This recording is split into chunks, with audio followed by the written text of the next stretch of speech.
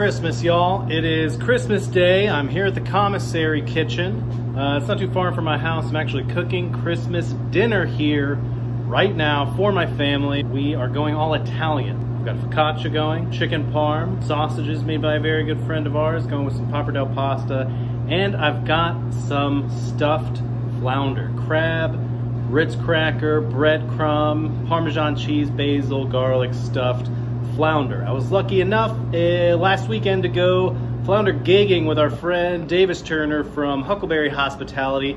Gigging is where you stand on the front of the boat at nighttime. You go along really shallow waters down the Texas Gulf Coast, shine a light down the water, you see a flounder just kind of lurking down there. Boom! You stab him with a little gig. It's a three-pronged trident looking thing. Pull him up out of the water. We cleaned him up that night. Super fresh fish. I caught myself. We're going to do a stuffed smoked flounder here that I'm serving to my family for Christmas dinner. So here we go. We left shore in Port O'Connor about 5:30 p.m. on this little gigging boat. It has a prop but also had a fan on the back that was used when it was too shallow to operate the propeller. As soon as the sun went down, Davis and I took our places next to the guide and we trolled the marshy banks until about midnight looking for flounder, and when the guide spotted them, we stabbed him through with the gig. It got pretty cold and windy as the night went on, but it was a hell of a good time if you're into that sort of thing. Here's Davis actually pulling one up out of the water as his dad opens up the cooler. That's a live fish right there. After we limited out, the guide cleaned up our fish for us, but I requested he leave them whole and one with the head on so I could stuff them later and we can get that whole head-on fish presentation. This guide knew exactly where all the fish were. He was pretty young but super professional, cleaned up the fish for us, and it was pretty cheap as far as fishing expeditions go. If you have a chance to get down to Port O'Connor to go flounder gigging, I highly recommend it.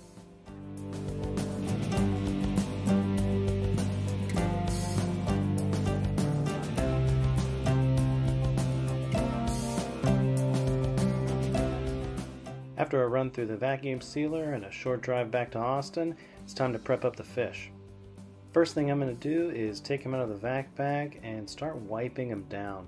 Fish actually secrete a glycoprotein from the cells on their skin, and that's what makes them all slimy and stuff, and I just want to get all that kind of slime off before I go cutting into the fish at all.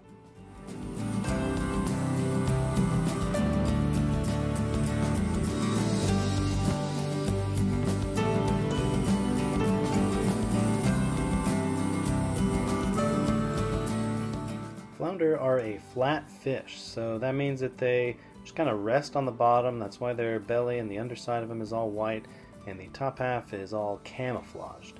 That also means that they have evolved to have their eyes on the same side. And looking at the eyes on a fish is a good way to tell that it is super fresh, and as you can see, the eyes on this flounder are super clear. It does not smell fishy at all. You can't smell it, but I can tell you from experience it doesn't smell fishy at all. I'm just going to go ahead and take off this first little fin here, and then we're going to start filleting the fish and making a little pocket for our stuffing. First thing I'm going to do is kind of cut where we would take the head off if we were taking the head off, and just kind of cut like right behind the gills there. I know there are still scales on this fish, but it doesn't really matter because we're going to peel the skin back anyway. The only thing I'm looking for here is to not get any scales inside the fish when I make the little pocket. So I'm cutting down the center of the fish here along its spine. What I really want to do is kind of make where I would make fillets. So if I were going to make fillets from this fish, I would just cut down the middle of the spine and hug the bones and kind of try to fillet the fish, cut the fish from the bones by scraping my knife along the bones. But I'm not going to do that. I'm just going to go in a little bit and make a pocket, and you'll see as I demo this here.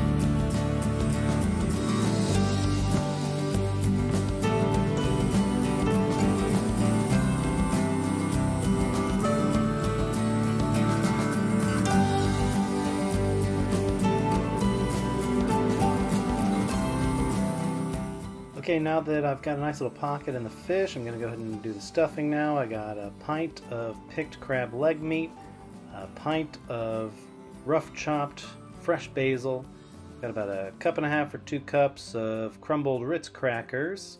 I've got around the same amount of the croutons we use on our kale Caesar salad, all buzzed up in the food processor.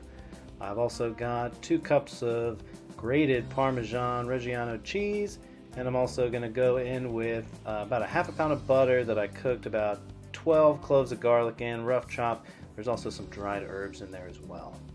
Just going to go ahead and mix that up, mixing it thoroughly until it about has the consistency of a pie crust. I want it to hold together when I make a ball with it, but I don't want it to be too wet to where it's going to oversaturate the fish. Okay, it's time to stuff. I'm just going to divide that amount of stuffing that I made in half because I'm making 2 fish, and divide that amount in half, and just go ahead and stuff it in that little pocket there.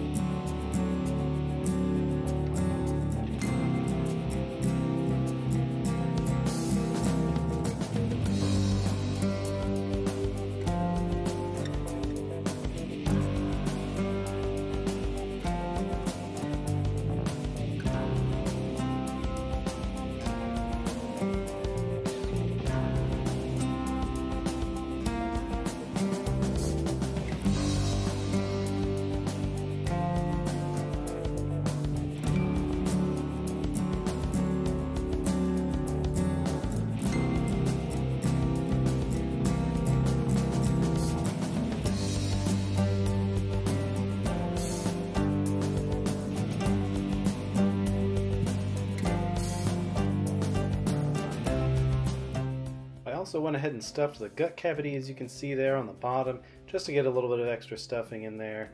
And here is that entire process again, one more time with the head off fish, just in fast motion so you guys can see it again.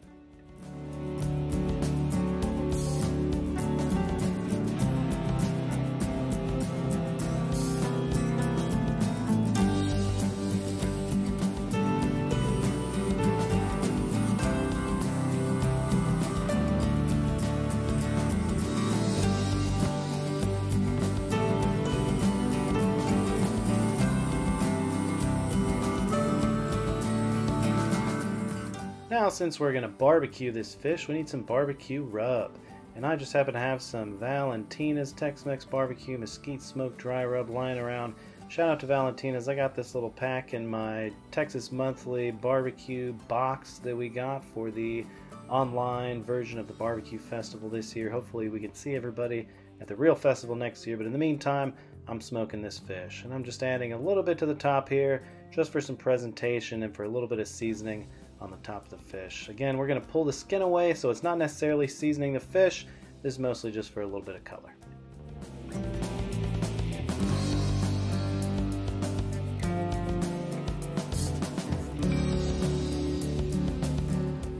After adding a few pats of butter to the top of each fish stuffing, went ahead and threw it in the smoker. We're going to rock it low at first. I'm going to probably go about 150 or lower for the first 30 minutes.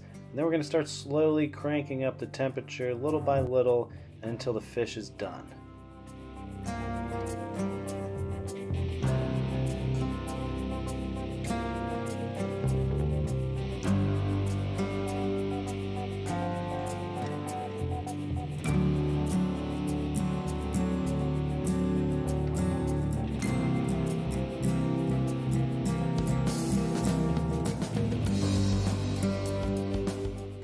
And once the fish reaches an internal temperature of 140 and the skin is easily peelable like that, you know we're done. Went ahead and transported it to my house in our fancy Yetis, and we're ready to eat. First we got to peel the skin back. Again, this is going to peel back really easily. It's just going to kind of come back in sections. Fish is also rested really nicely and has a bunch of butter on there, so it's going to be nice and juicy. And look at that skin just peel away. It's going to make for a really nice presentation. I went ahead and cooked the fish on some sheet trays that are covered in aluminum foil just to make sure the cleanup is nice and easy. I definitely didn't want to have to do a bunch of dishes on Christmas Day.